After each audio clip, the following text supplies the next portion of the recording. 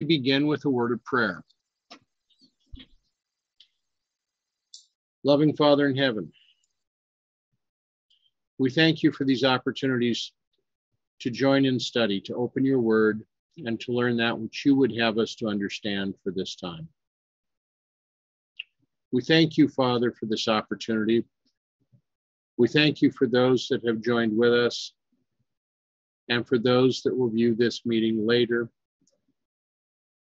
via video.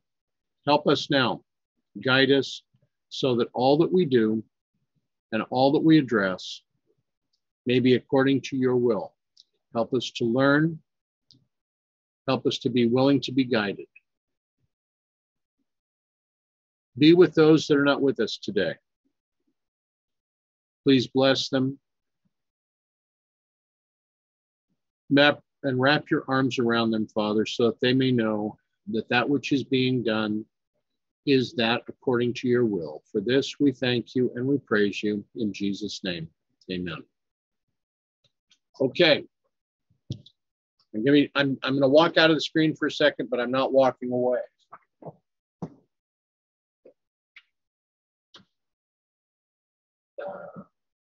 Now,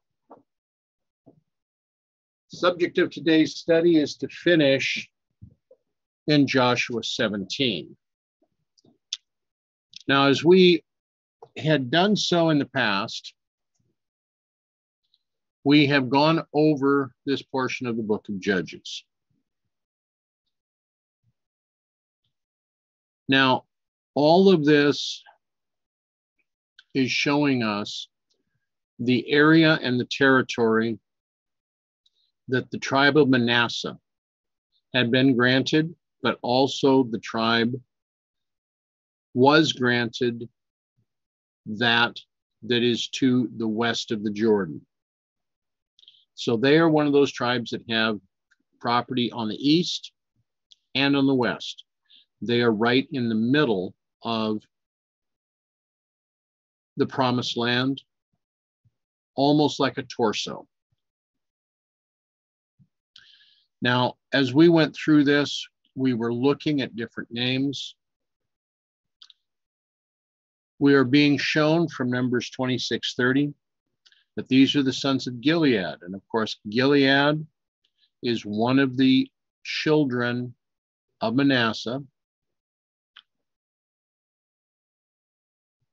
Jezer, the family of the Jezerites, of Helek, the family of the Helekites.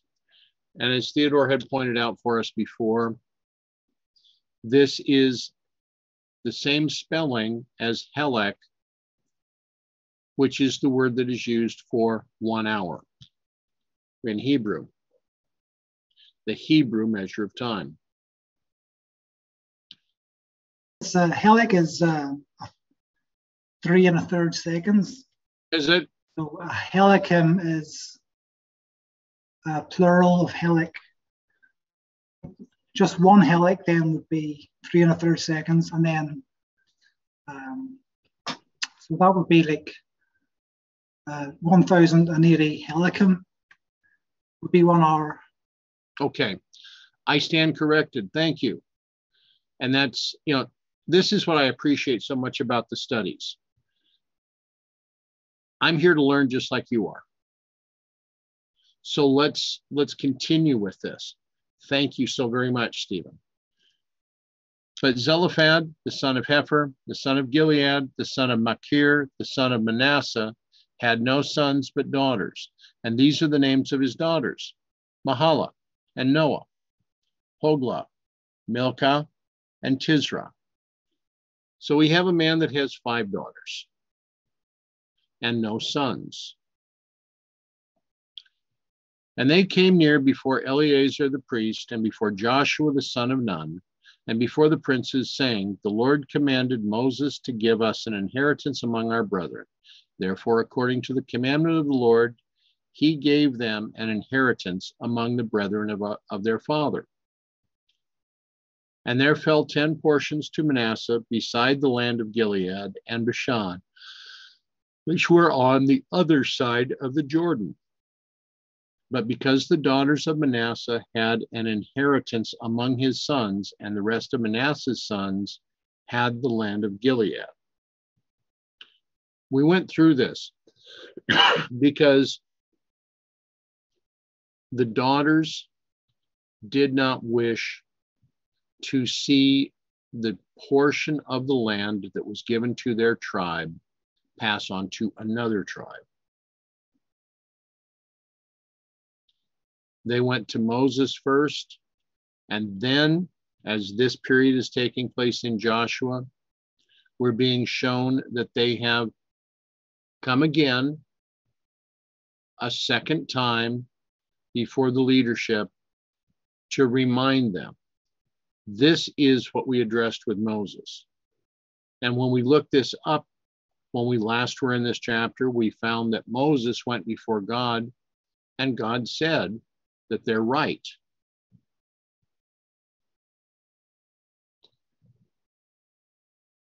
Joshua 17:7. And the coast of Manasseh was from Asher to Michmethath, that lieth before Shechem. And the border went along the right hand into the inhabitants of En Tekoa.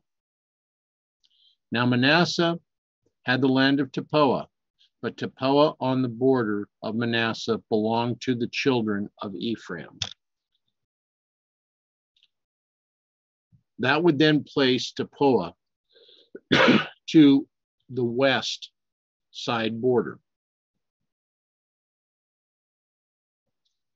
And the coast descended unto the river Kanah, southward of the river. These cities of Ephraim are among the cities of Manasseh. The coast of Manasseh also was on the north side of the river, and the outgoing of it was at the sea. Now, the alternate reading here was of the brook of reeds. And when I prepared this, obviously I forgot to put in the area where the brook of reeds was to be. So give me just a moment.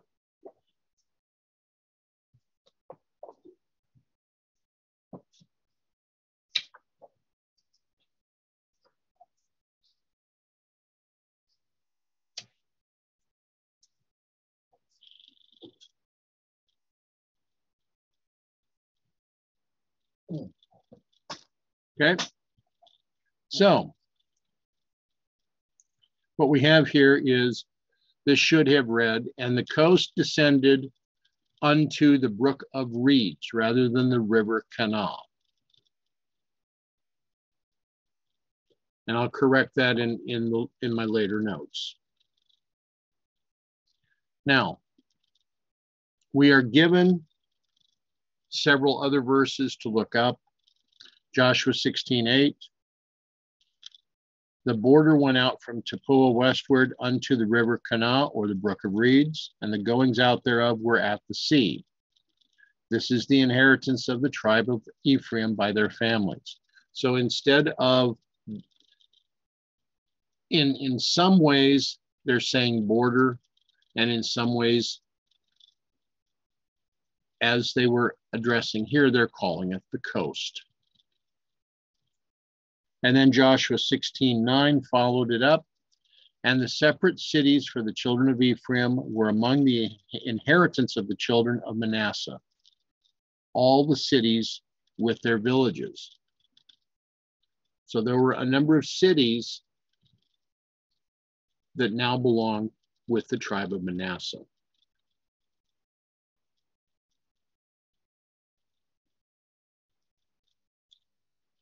Joshua 17:10.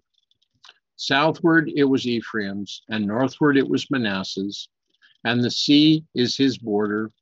And they met together in Asher on the north, and in Issachar on the east. Now Joshua 17:11. And Manasseh had in Issachar and in Asher Beth Shean, and her towns, and Ibleam, and her towns, and the inhabitants of Dor, and her towns, and the inhabitants of Endor and her towns, and the inhabitants of Tanakh and her towns, and the inhabitants of Megiddo and her towns, even 3 countries. Here again, the number. Whether we have seen this as 3 days, whether we have seen this as 3 weeks, 3 years, 3 is popping up all over the place. But does this also not address that the inhabitants of Megiddo are part of the inheritance of Manasseh? Many other churches make a big thing about Armageddon.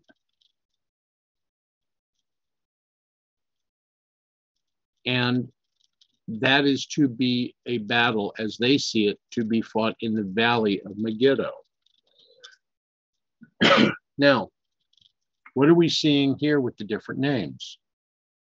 Beth Shean would mean the house of something. So as we look it up,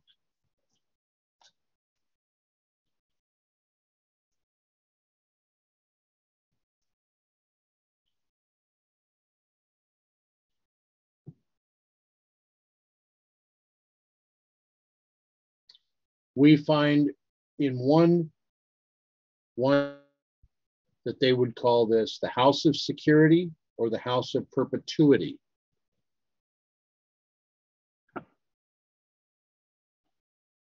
Is there security to be found in this earth? Is there security to be found within man?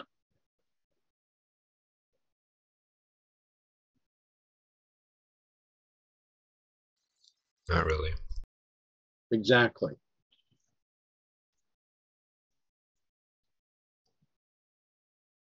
Now we also have Iblim. So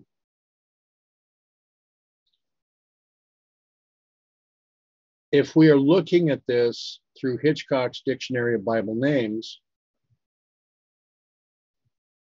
one of the meanings would be a people decreasing.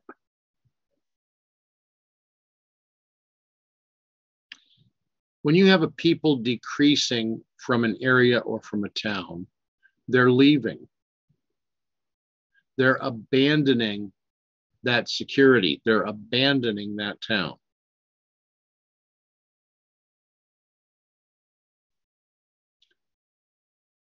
We will be finding that there will be those that are going to abandon some of their long-held beliefs when they begin to hear a true message. Because this is never going to be a peace and safety message. To understand and completely accept the third angel's message, we're understanding that we have to make a choice. And it's not going to be an easy choice. It's going to be a choice that we're given, that we can either accept the security that's offered of the earth, or we are accepting to accept the eternal security that's offered from heaven. Now,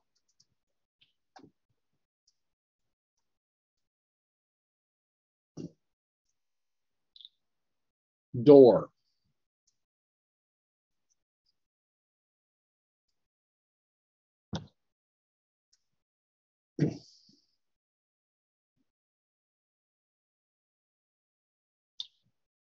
Door is, in the word itself, could be generations.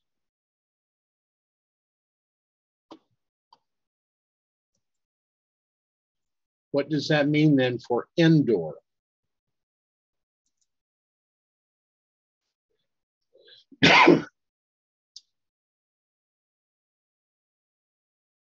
Endor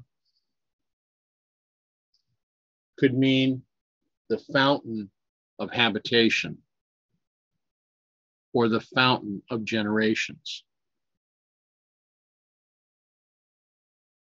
Our true fountain, living water, is Christ. We're given an example that there are many cities here within Manasseh that are pointing to the end times. And it's not just Megiddo. Yet the children of Manasseh could not drive out the inhabitants, but the Canaanites would dwell in the land. What does it tell us about the children of Manasseh if they are not driving out the Canaanites? What is that saying?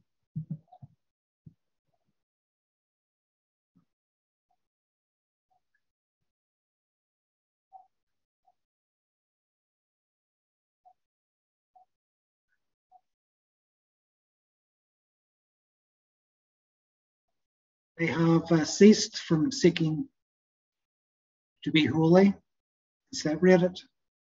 I would agree. Does it also mean that they are trusting in their own efforts and not in God's?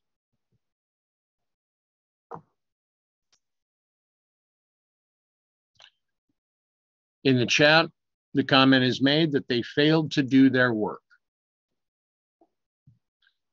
As we go through the study on all of these tribes, there are going to be multiple times that we're going to find that the inhabitants of those cities, the Canaanites, were not driven out.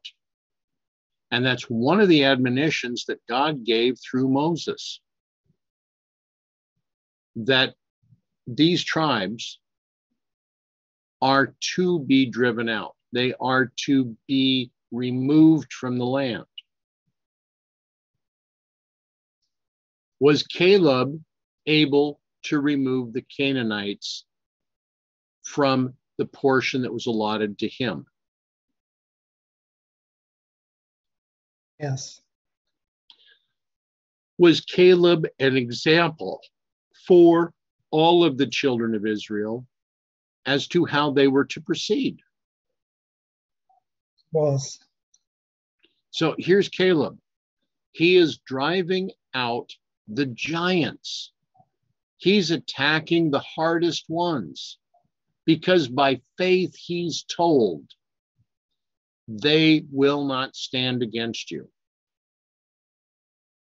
And he took God at his word.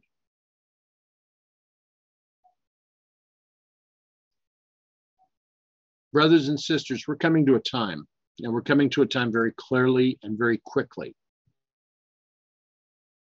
where we are going to be confronted with some of the bright lights, some of the greatly religiously trained people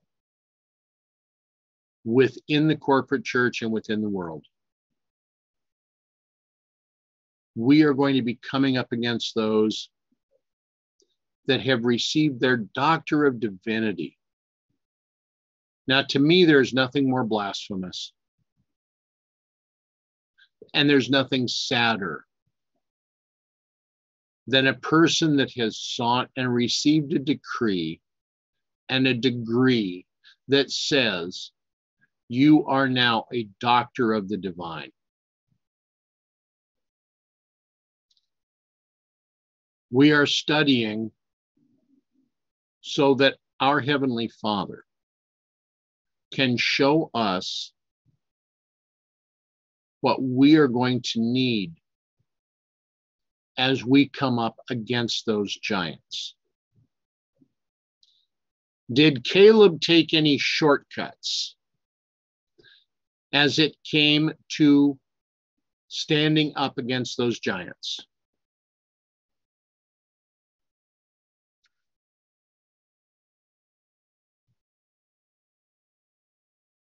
As in, what would be a shortcut? Okay. Here's my problem. Today, we have many that wish to have a shortcut in their understanding of what the Bible is saying to us. They want to rely upon the word of man, man's interpretation of what the Bible says.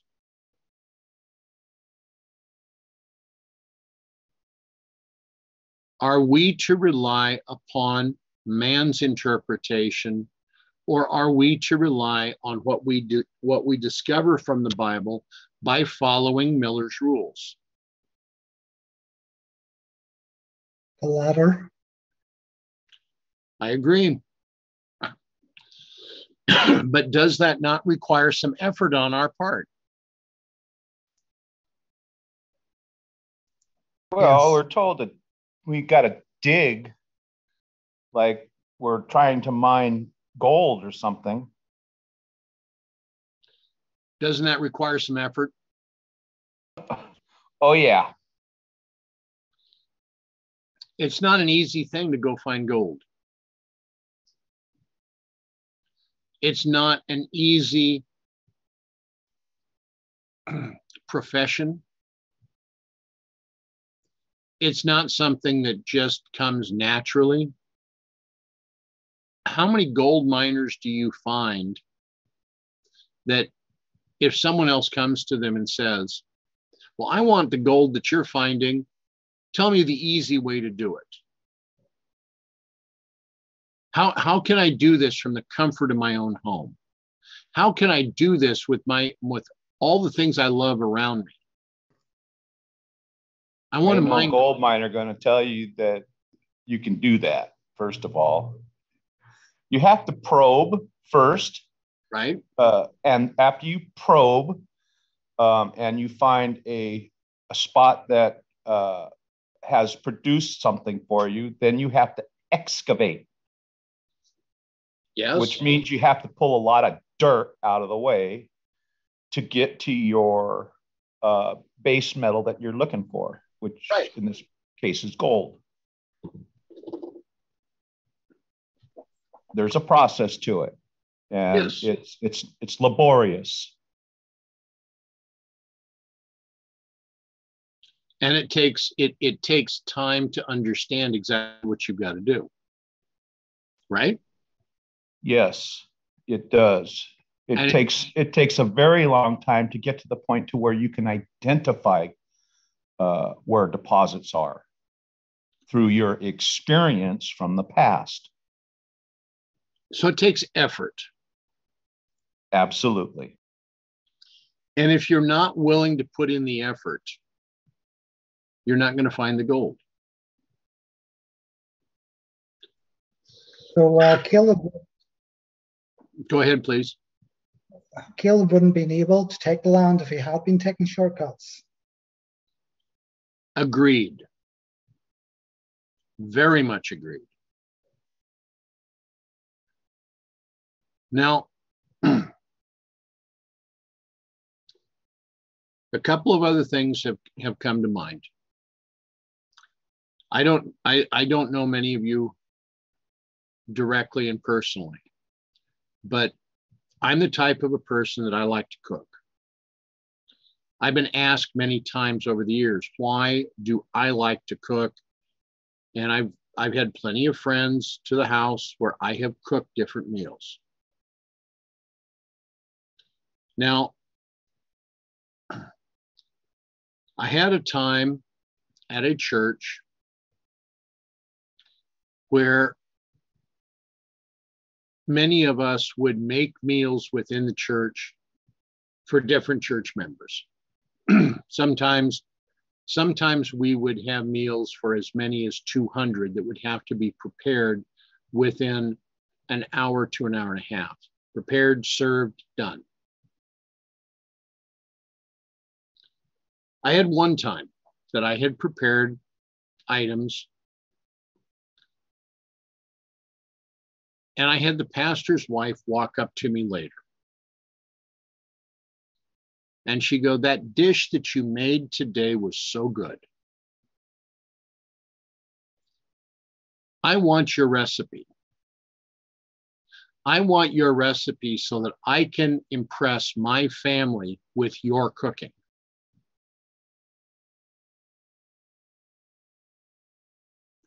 Now, I looked at her and I shook my head, because you can share a recipe with some and they're able to pretty much recreate it. And then you've got others that, if they're not used to cooking, if they're not used to really thinking about what you're doing, you can share it with them and they're not going to get it at all. Now, at that same church, we had a time where we would do potlucks for the different members. We had done potlucks that were simple. Baked potatoes with different toppings. We had potlucks that were a little bit more complex, such as doing different Occidental, Chinese, Thai, Vietnamese dishes.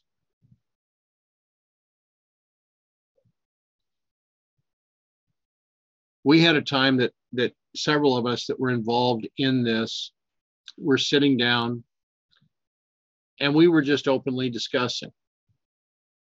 We've done this, we've done this. What is one type of potluck we have never done? Now, my family's history is primarily, on my mother's side, Eastern European. And I just shrugged my shoulders and I said, German. Now, the other members of the family at that time, we had one family of Clan Gunn, very Irish. They look and they go, yeah, most of the members of this church, they are German. They would understand this.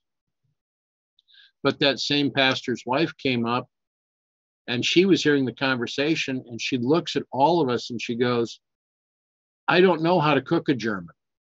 And that was her comment. You can learn to cook, but it takes effort. You can learn to use the best ingredients that are available to you, but you need to assess those ingredients. There are no shortcuts in cooking properly. You cannot just pick up a pan, pick up a spoon, and make something if you don't know what you're doing. Caleb, when he went into the portion that was to be his, he went in faith. He went to drive out the giants. He didn't want any more of the reminders of 40 years of failure to be around him. He'd had enough. He wanted to go home. My question to you today, brothers and sisters, is very simple. Haven't you had enough? Don't you want to go home? Or are you satisfied with what you've got here?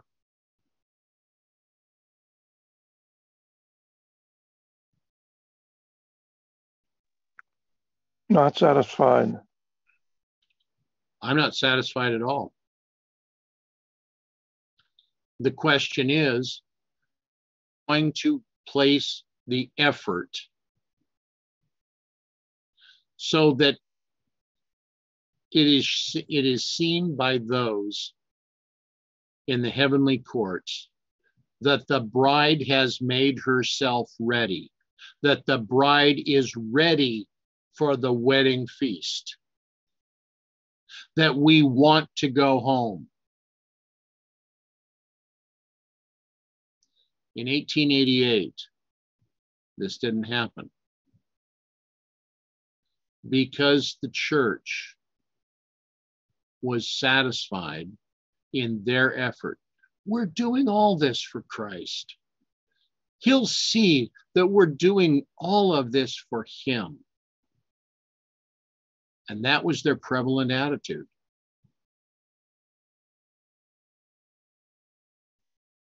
Here we are today.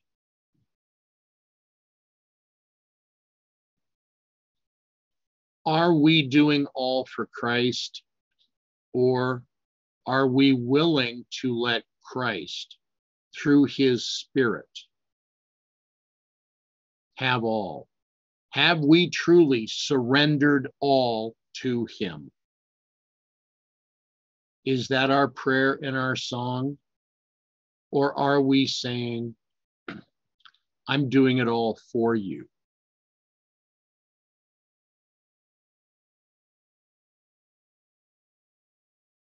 Consider that, because this is what I'm seeing as I look through these examples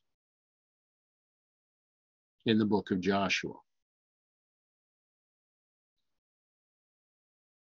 Yet the children of Manasseh could not drive out the inhabitants of these cities, but the Canaanites would dwell in the land. Yet it came to pass, when the children of Israel were waxen strong, that they put the Canaanites to tribute, but they did not utterly drive them out.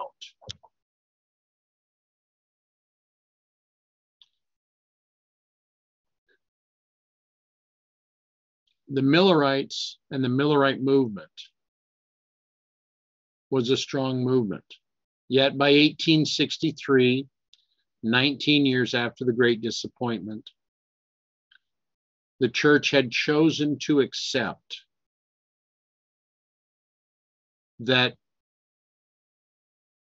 Leviticus 25 and 26 did not mean what Father Miller had presented.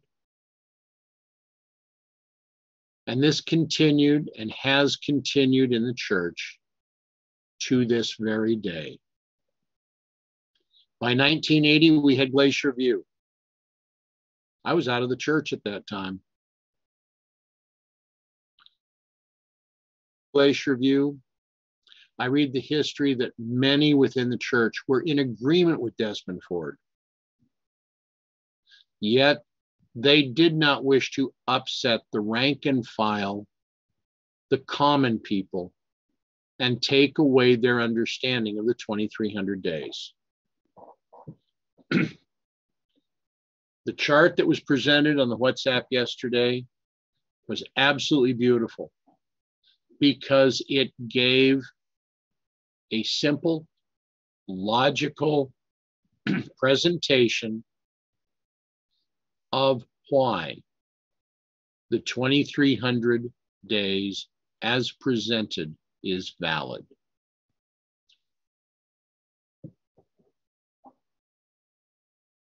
The children of Manasseh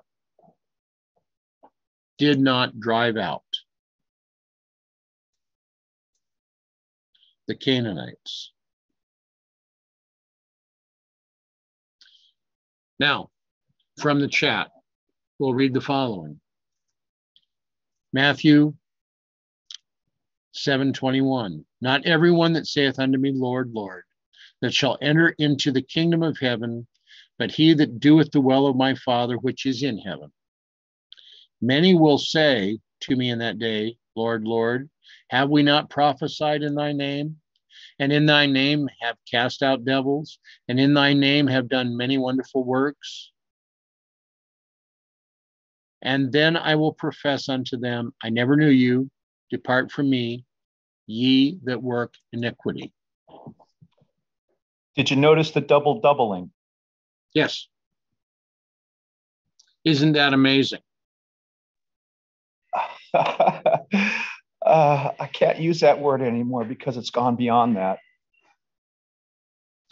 Well, how could this be any other than God that is laying all this out before us. My point exactly. Okay. Our situation is such that there is an intelligence greater than ours that has seen this over 2,000 years ago and years before that. Yeah, I'm thinking before our creation. I wouldn't disagree. Wasn't that the issue between Satan and Christ in the first place? I think it was also that our adversary was upset. He viewed his role as being greater than Christ's, and he wanted to be accepted in with the counsels of God. And when he wasn't, because he wasn't God, he viewed himself as being greater than his creator. Yeah, because he forgot he was a created being. We cannot afford to forget that we are created. Mankind is not getting better day by day. Mankind is quickly denigrating into the worst of mankind. We have today the most light of any generation in this earth's history. Yet today, we see many, especially within the church, that have chosen to set aside that light.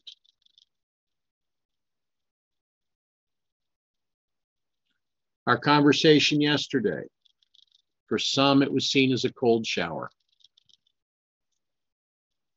It was direct. How else can we approach this? How else can the Word of God be viewed at this time?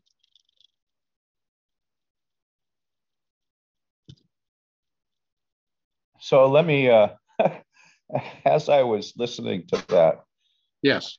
yesterday, the image that kept popping into my head, I remember watching a movie at one time. It was an old Western.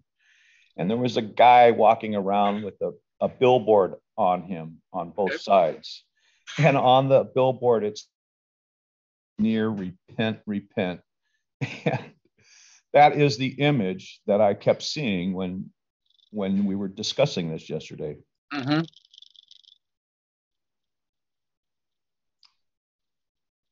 That also that's also what I kept hearing,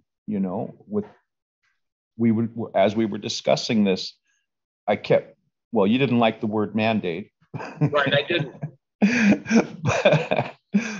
So we'll say commandment. Sure. Does it seem to, again, I'm going to ask this question once more. Did it seem like a commandment to you? Why is it not? For me to go forward, as Caleb did, is a commandment. It is a promise. It is the title,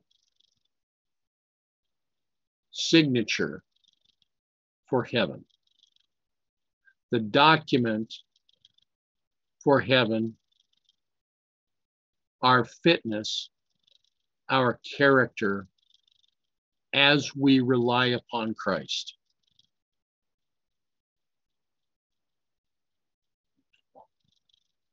Now, another comment from the chat. Joshua 17, 12, and 13 reminds me of the necessity of driving out or separating from everything false and ruinous. If God commands, he enables. Now, I'm going to ask this question.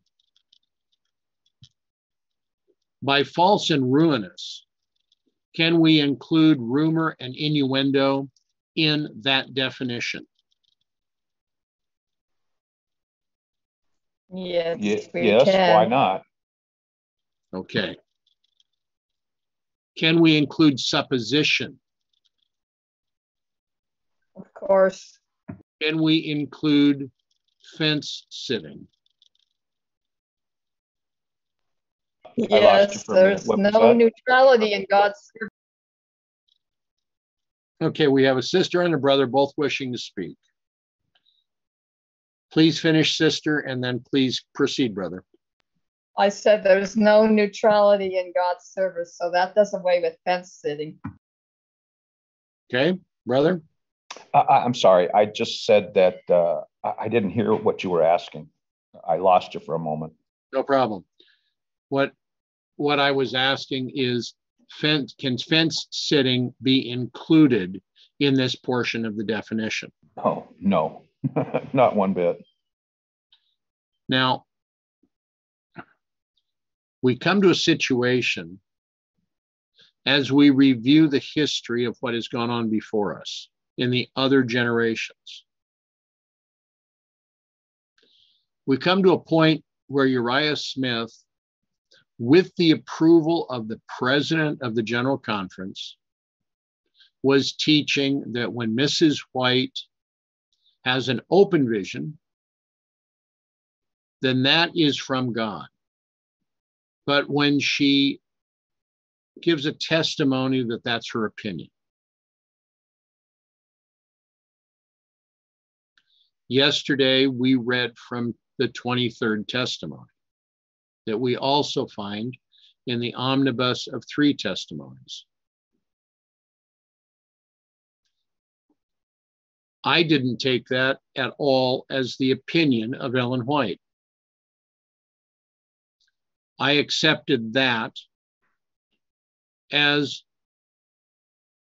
a direct warning from the throne upon high.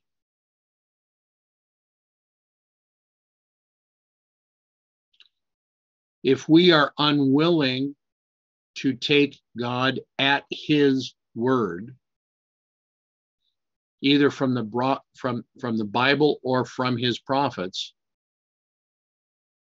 we have a problem. Individually, we are to be compared to Christ. How many of us can say that we compare well to Christ? I'm thinking not very many.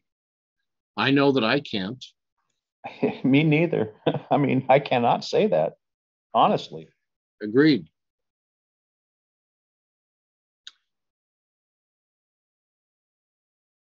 When the children of Israel, the children of Manasseh, were waxing strong, they put the Canaanites to tribute. In 1957,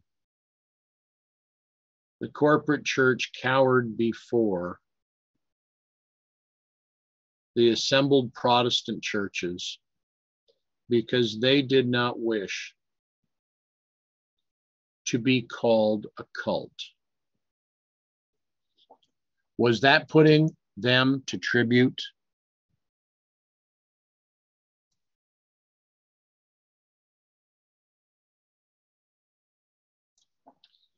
Again from the chat. No one is without influence.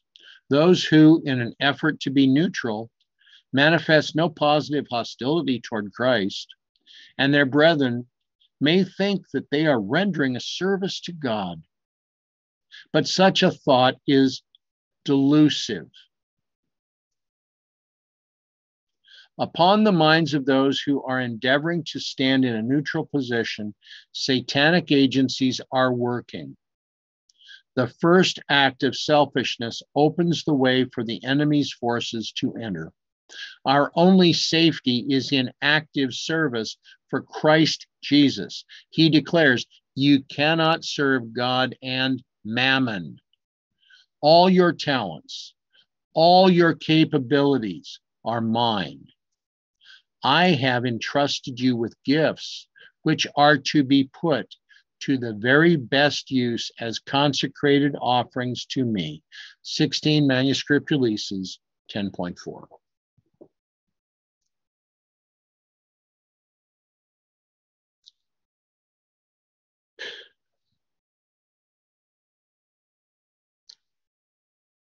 If everything is a gift from God,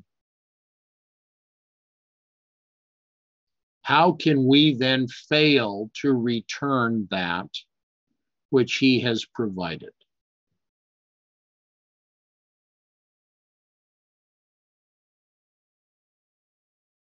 How can we fail to recognize that everything, from the air we breathe, the water we drink, our sight, our breath, our mental capacities, are a gift from him?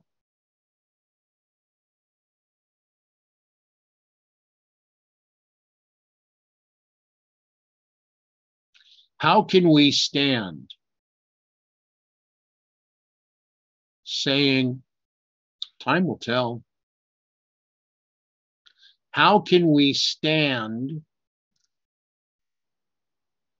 when others are attacking?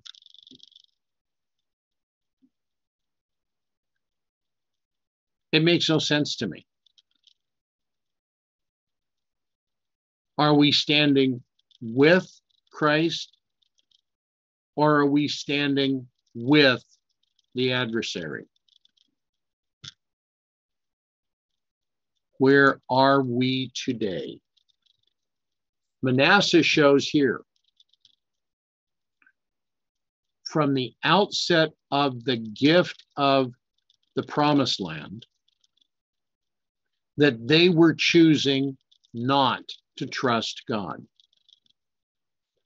They had chosen to trust in their own abilities.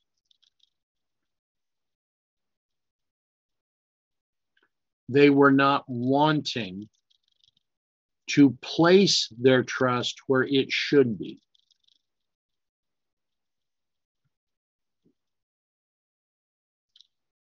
And the children of Joseph spake unto Joshua, saying, Why hast thou given me but one lot and one portion to inherit, seeing I am a great people, for as much as the Lord hath blessed me hereto?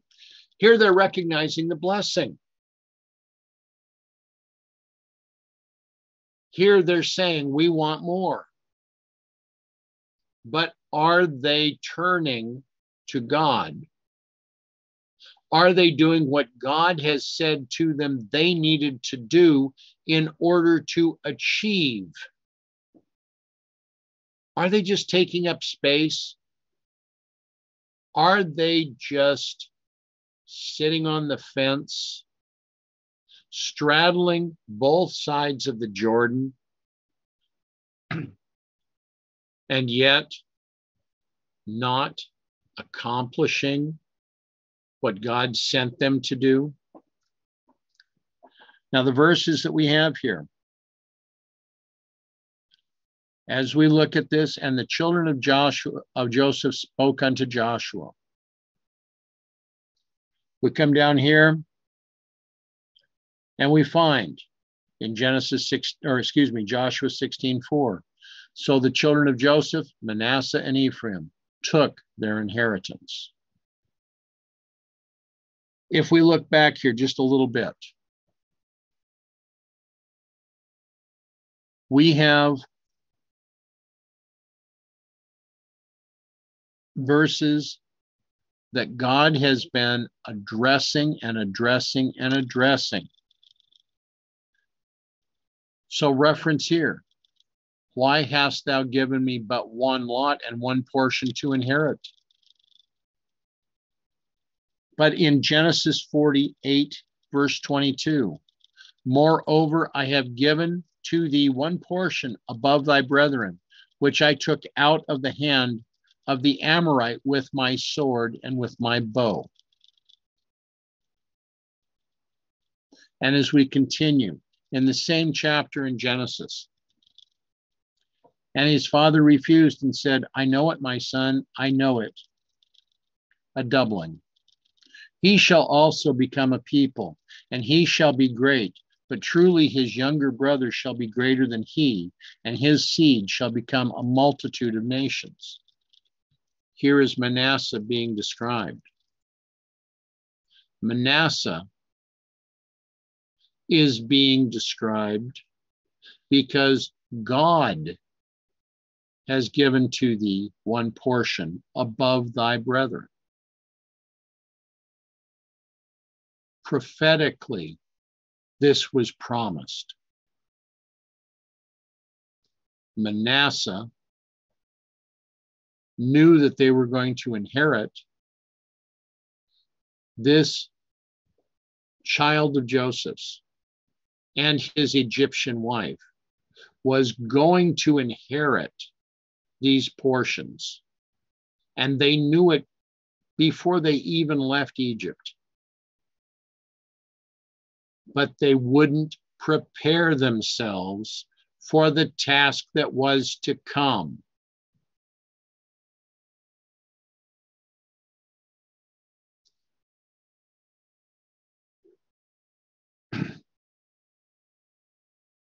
The church has been given time to prepare.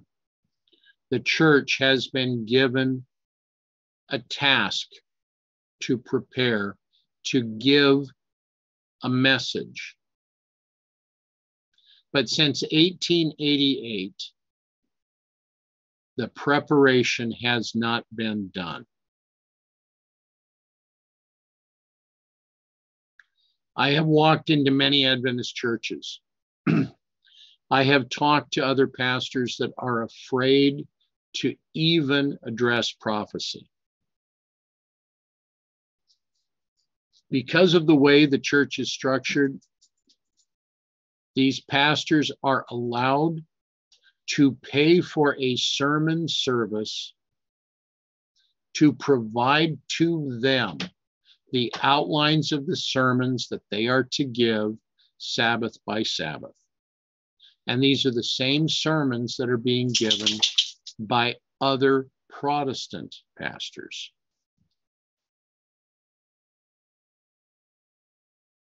How difficult is it to do a study like this? It takes time. It takes effort.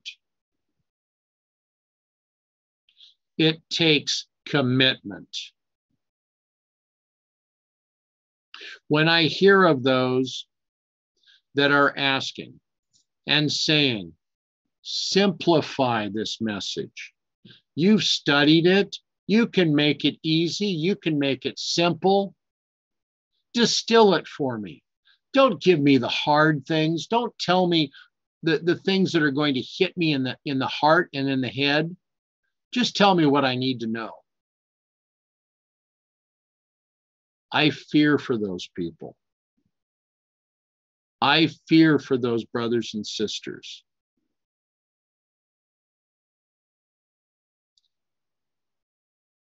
Are we not given an example of the man that has gone out to sow seed?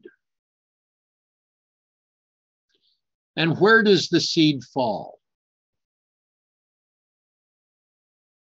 We should know this one by heart.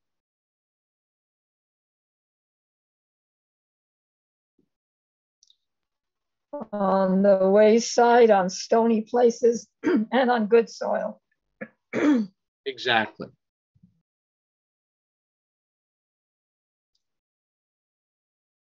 We don't know where the good soil is going to be. We don't know where the wayside is going to be. And we don't know where the stony ground is.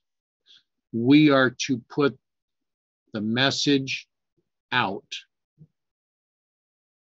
and let God do what is necessary. It's called broadcast seeding. Yep.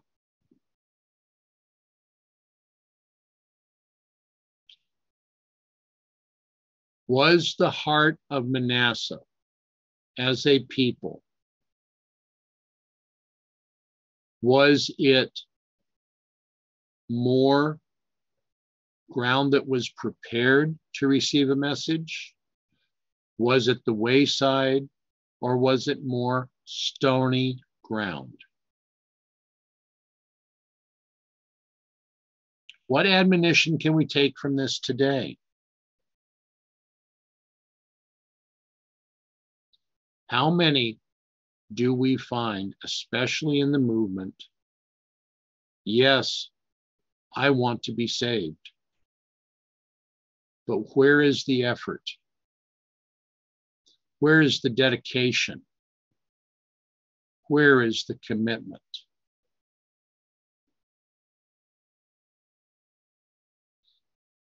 If we're not willing to be dedicated, if we're not willing to commit, if we expect somebody else to do all the work for us, what can we expect to receive? We come down to Numbers 26, 34, and 37. These are the families of Manasseh, and those that were numbered of them, 50 and 2,700. But yet in Numbers 26, 37, these are the families of the sons of Ephraim, according to those that were numbered of them, 30 and 2,500. So when we look at this, when we consider what's being addressed, we have two numbers. So we have 5,700. And we have 32,500.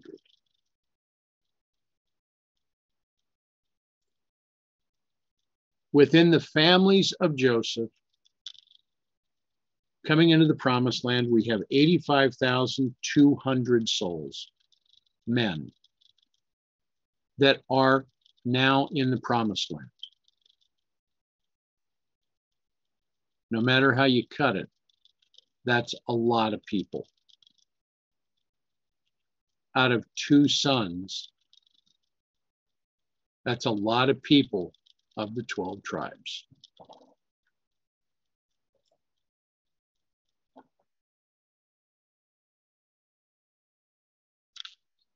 And Joshua answered them, if thou be a great people, then get thee up to the wood country and cut down for thyself there in the land of the Perizzites and of the Rephaims, if Mount Ephraim be too narrow for thee.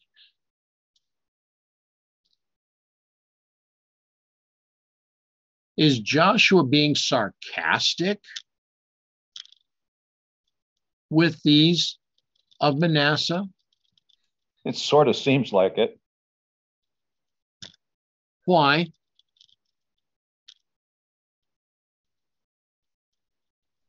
Because they should know if they are a great people, they should be able to do this. It says, cut down for thyself there in the land of the Perizzites. And it seems as though he was asking or telling them that, or responding that he got the impression that they were saying that you need to give me this. Yeah, exactly. What's another way of what Joshua is saying to them? Perhaps he wanted to remind them that the blessing of Jacob on the sons of Joseph was so encouraging. They should have kept that in mind, and that should have driven them to get what they could get, you know, if they could succeed just by God's word, just by his promises. Yeah, you know, the aspect of it, I don't think so. I mean, he was just bringing it to their attention because I don't see sarcasm as being one of his character traits, because that's not one of Christ's character traits. Well, let's put it this way. Joshua is giving them a challenge. If thou be a great people, then get thee up to the wood country. Here's an if-then statement, an old programming tool. If you're willing, if thou be a great people. And did we not see the adversary come before Christ with, if thou be the Son of God?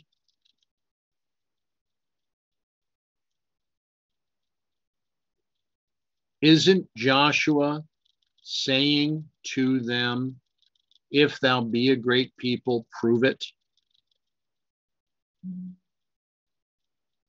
Well, yeah, that's what it sounds like. It sounds like? Yeah, I mean, well, reads like. Okay.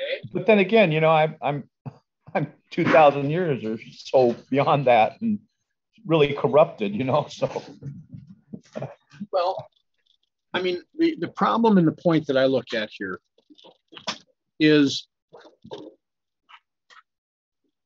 an area has been promised to Manasseh.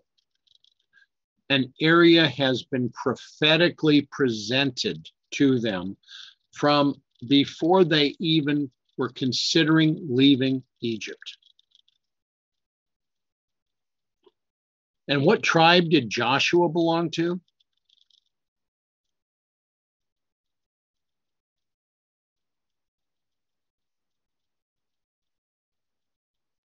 Was he not an Ephraimite? Yes. So this is one brother saying to his brothers, if thou be a great people, then get thee up to the wood country and cut down for thyself there in the land of the Perizzites and of the giants. It's, come on, brother. You can do this. yeah, if Ephraim's too small, go there and expand it. No, if Manasseh is too small, go and expand it. So Mount Ephraim. Oh, that's right. I'm sorry. No problem. So Genesis 14 and 15. And the 14th year came Kedorlaomer and the kings that were with him, and smote the Rephaims in Ashtaroth, Canaan, and the Zuzims in Ham, and the Imims in Shaveth Kirathaim. And the translator said, and compare this with, and the Hittites and the Perizzites and the Rephaims. We're being told, go forward. God is with you. Their brother is saying, God is with you. If you be a great people, stand up. If you be a great people, do what you are supposed to do. Don't wait for somebody else to do it for you.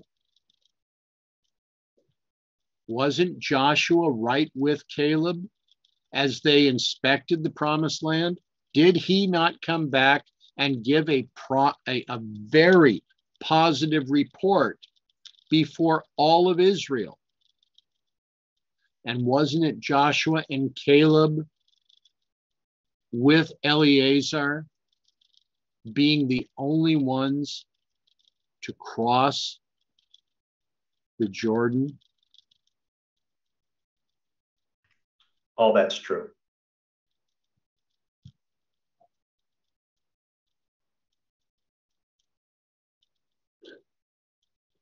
And the children of Joseph said, the hill is not enough for us. And all the Canaanites that dwell in the land of the valley have chariots of iron, both they who are of Beth Shean and her towns, and who are of the valley of Jezreel. Gee, they have chariots of iron. What do we have? Oh, we have an almighty, unseen God that has brought us out of Egypt. We have defeated other people. We have crossed the Jordan. He brought Jericho down. We lost at Ai because of Achan, and then we took Ai, and we have been doing this battle, and every time we rely upon God, we win. But now, these people have iron chariots.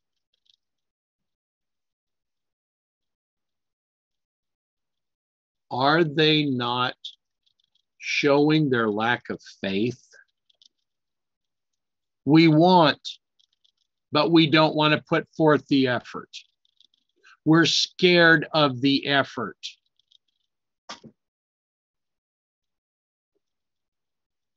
Well, they're looking with the eye of humanity instead of the eye of prophecy. Would you say then that they're not looking with the eye of faith? Correct. They're not using the eye of faith. Yes. Okay. And Joshua spake unto the house of Joseph, even to Ephraim and to Manasseh, saying, Thou art a great people, and hast great power. Thou shalt not have one lot only. But the mountain shall be thine, for it is a wood, and thou shalt cut it down. And the outgoings of it shall be thine, for thou shalt drive out the Canaanites, though they have iron chariots, and though they be strong. Now, is Joshua being facetious, or is he being prophetic? Is he not telling them that if they have faith that God is going to lead them, they can drive out the Canaanites, they can take the land, and they can possess it without fear? Amen.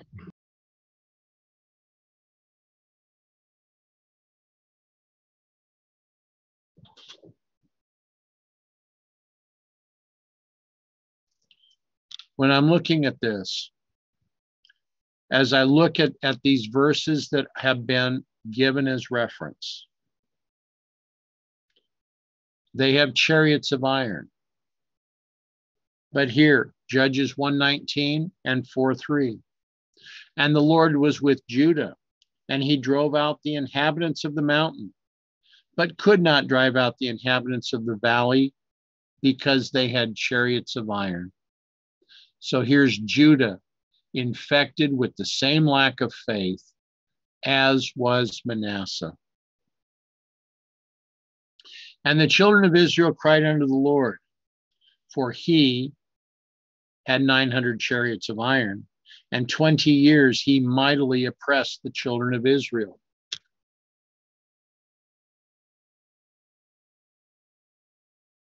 This was not necessary, but by a lack of faith, Israel was oppressed.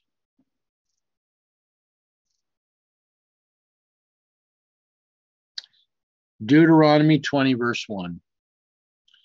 When thou goest out to battle against thine enemies, and seest horses and chariots, and a people more than thou, be not afraid of them, for the Lord thy God is with thee, which brought thee up out of the land of Egypt. Who is speaking here?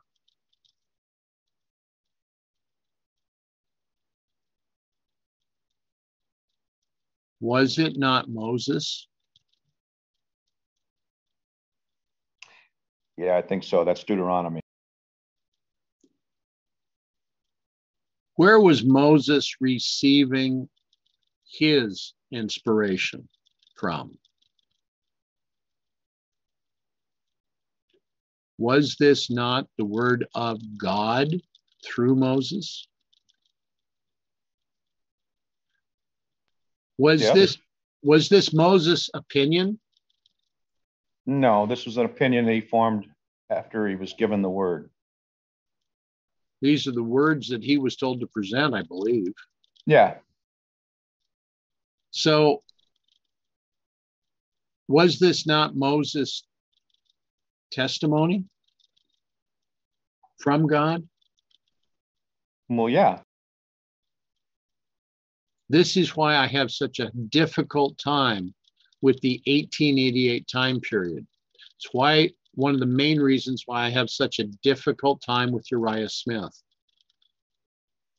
Because Moses was receiving the word of God from on high.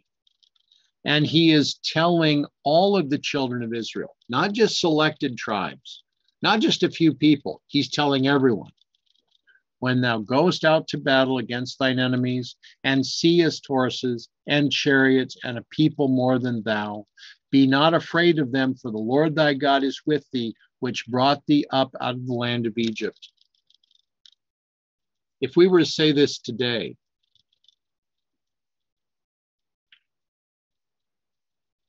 we are not to be afraid of a people with multiple Bible translations. We are not to be afraid of those that rely upon the commentaries. We are not to be afraid of those that have their master of God, their master of divinity. They are more than us. They are greater than us. Yet, God stands by his word. When we rely upon his word, as did Father Miller, as did the pioneers of the faith, and we apply line by line with our simple concordance, are we not shown that God is in charge and he will gain the victory?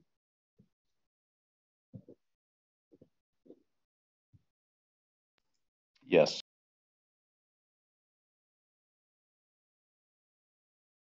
Now,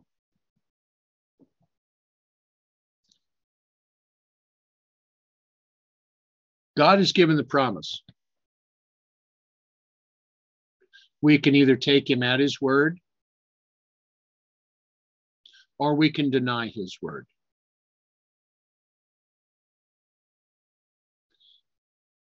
This is part of our effort. What are we going to hold on to?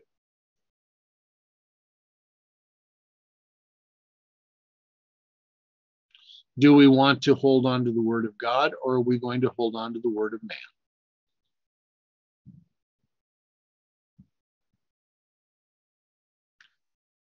There is eternity at stake. We need to ask ourselves daily, where is our faith? In what are we trusting? Are we going to continue to exist side by side with the modern Canaanites? Are we going to march under the bloodstained banner of Prince Emmanuel? Or do we march under the black banner of the great apostate?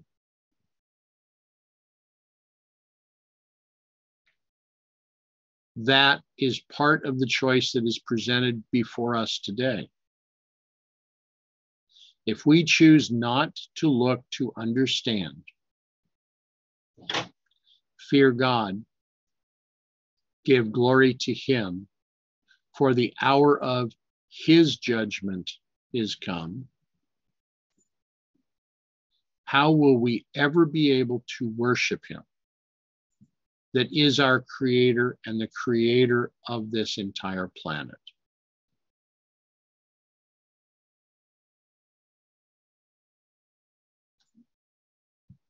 Any comments? Any thoughts?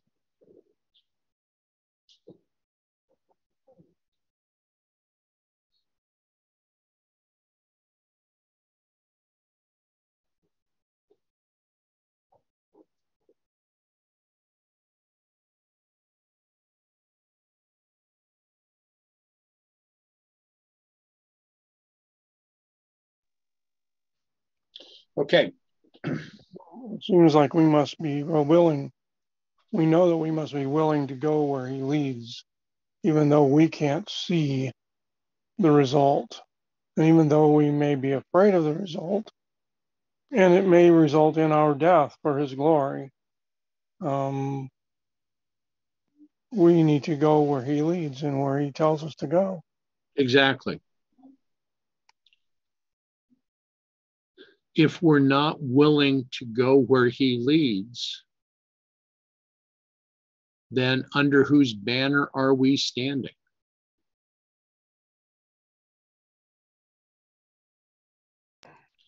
My question is if God is no respecter of persons, then why would we in that respect?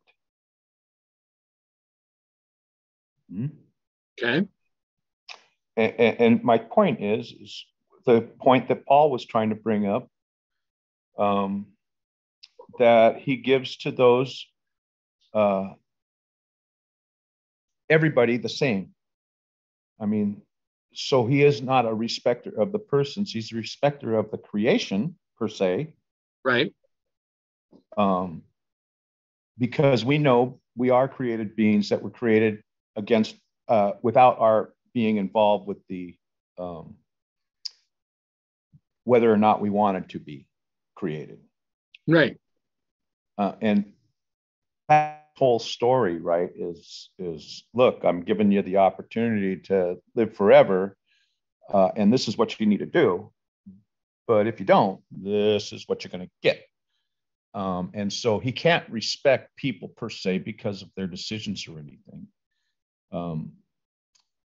As individuals, he can just respect the fact that they're trying to adopt the character of Christ instead of the other guy. Yep.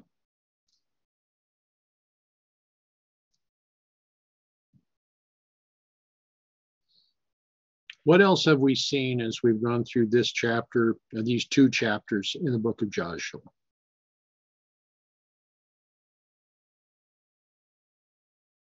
The more I look at it, the more I am seeing the messages of Revelation 14 being played out.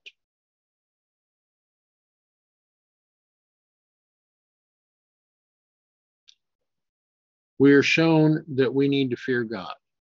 We need to understand that he is our creator and that he has our best interest in heart.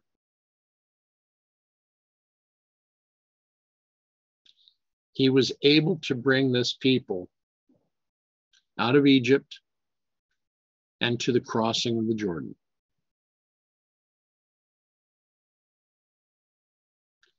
We are to give glory to him. We are to show by our actions, by our efforts, that he is in charge, and that we are willing to do that which he tells us to do. This is why July 18th was so very important. Future for America joined together to give a warning that had been published 115 years earlier, but had not been directly offered to the world. Now, there were others at the time that were beginning to discuss this warning to Nashville, but they did so by wanting to keep it as they would say in the current parlance, on the down low. They want to keep it private. They want to address this so that some within the church begin to understand that, yeah, that's actually true. That was actually said. It's one of those things that the church was embarrassed by.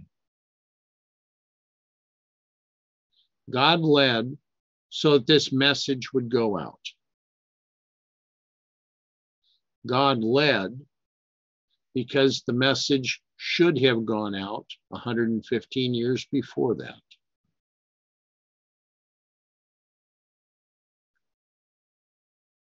Man wanted to point fingers. They wanted to jeer. They wanted to claim that those that were giving the message were foolish. It's just another Noah.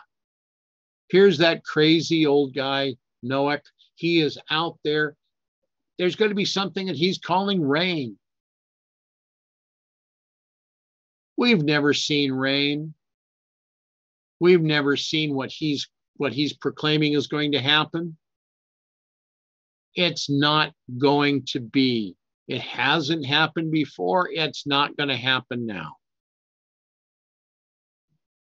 Here we have a church embarrassed by the words of the prophet. And when someone takes up the banner and holds it aloft and is willing to take those slings and arrows, they put him down as deluded. They pummel them.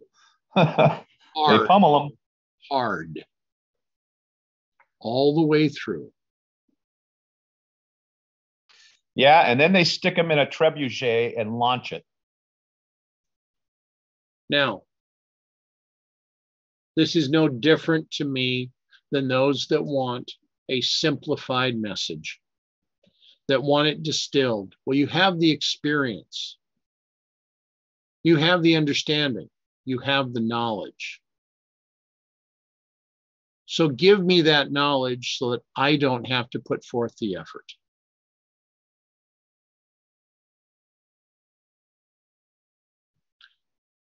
We cannot afford to be like Manasseh. We need to be like Caleb.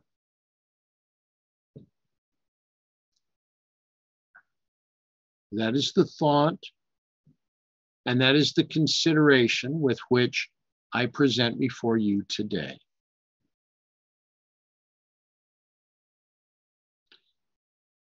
Giving a message is never going to be easy, especially a message that makes people make a choice.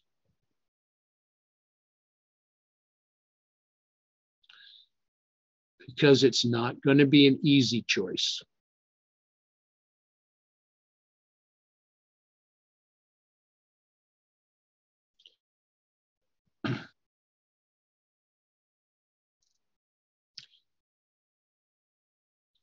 Tomorrow, we're going to be looking at Joshua 18. Who has the responsibility for Joshua 18?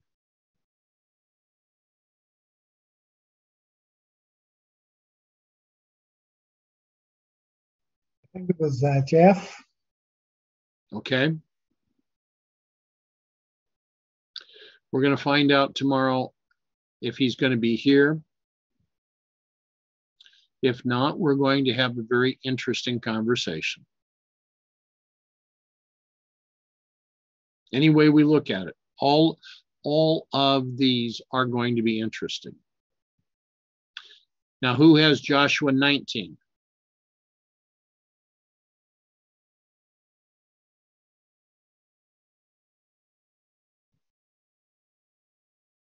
I that's have Angela. Joshua 19. Yeah, I do. Okay. I think Angela had 19 and 20, and then I had 21. No, just 19. There's nobody for 20. I took 19. I didn't take 20. Really? I have 20. You have 20. Well, I've got 21. I know that. I've been working on it since that day. Okay. Brothers and sisters, I'm looking forward to all that you will each bring to this. So 18 is for tomorrow. We will be delving into 18. I pray that Jeff will be with us, but we'll be prepared. Yes. You know, I don't know. Is it possible? Because I don't see. Is Theodore on today? You're underneath Theodore's name. Correct. I don't see Theodore here today, right? Theodore and Heidi are taking a break. Okay. Okay. So yeah, I've got Theodore's email, but if you would send me your email. Sure. Well, you should have had an email from me yesterday. Was that you that sent that? Yeah. Oh, wait a second. Let me check real quick. I'm sorry. I thought I had.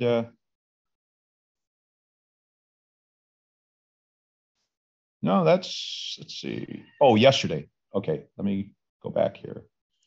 And oh, I see Dwight. Yep. Oh, okay. All right. I'm sorry. I just seen Theodore's name pop up with it, but I didn't notice yours. Thank you. You're welcome. Ask and ye shall receive.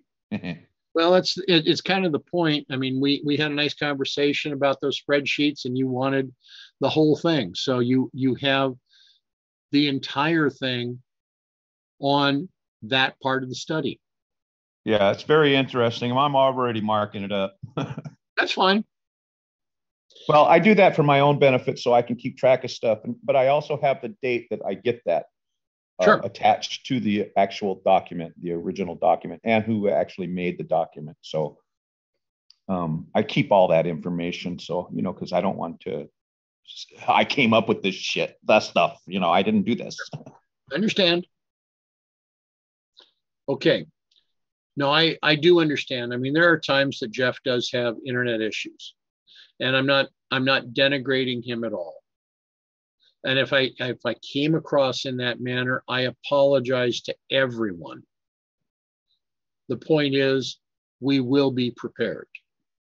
Each of these chapters has something amazing for us today.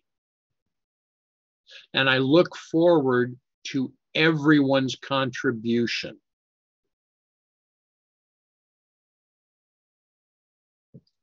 So as Theodore and Heidi are taking a break this week, we need to be remembering them in our prayers. They need the time, and I agree. So let's go forward. Let us show that we are Caleb's and not Manasseh's. All right? Roger that. Okay, shall we pray? Gracious Father in heaven, we thank you for the examples that you are showing us and for the opportunity to put forth the effort to understand that which you would have presented to us at this time in Earth's history. We pray for those that were missing from today's meeting, Father. We ask that you be with them. We ask that your arms be around them. We lift them up. They need you as we need you. We pray for those, Father, that are asking to receive without effort. We know, Father, that there is a harvest to be gained. We know that a harvest cannot be brought in without effort.